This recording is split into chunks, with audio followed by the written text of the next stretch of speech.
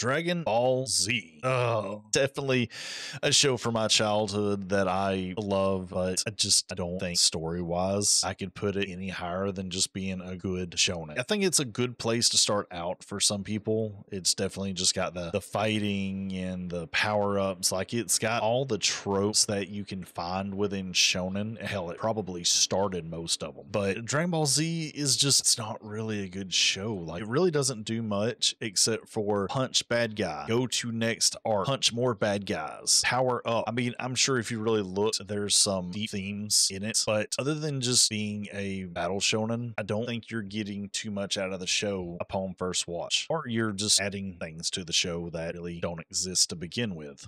Fairytale is trash. Yeah, that might seem weird for some, but it is. Like, I like Fairytale, don't get me wrong. I actually do like, I liked it when it was first airing and coming out, and I thought it was a really good show. But when you look into the mangaka who created it, who also created Ravemaster and a few of the others, I can't stand what he does. The best way I can put it is that it's emotional manipulation. And yes, I do understand storytellers are meant to kind of make us feel things, and they have to do certain things to make us feel the way they want us to feel in the moment. But what I kind of mean by this is that he doesn't like death within his mangas or animes. When you constantly keep bringing characters back that we initially thought were supposed to have been perished or sent to the shadow realm or whatever else, it just gets really old. Like, the payoff for the fights seem meaningless. And so, I mean, if nobody's gonna die, then why am I watching the show? Why, if at the end of the series you're gonna have everyone that started it end up in basically the happy place that you want them to be, why am I watching it? Because yeah, it's a journey and there can be some emotional development, but at no point are they at risk of being taken out. So it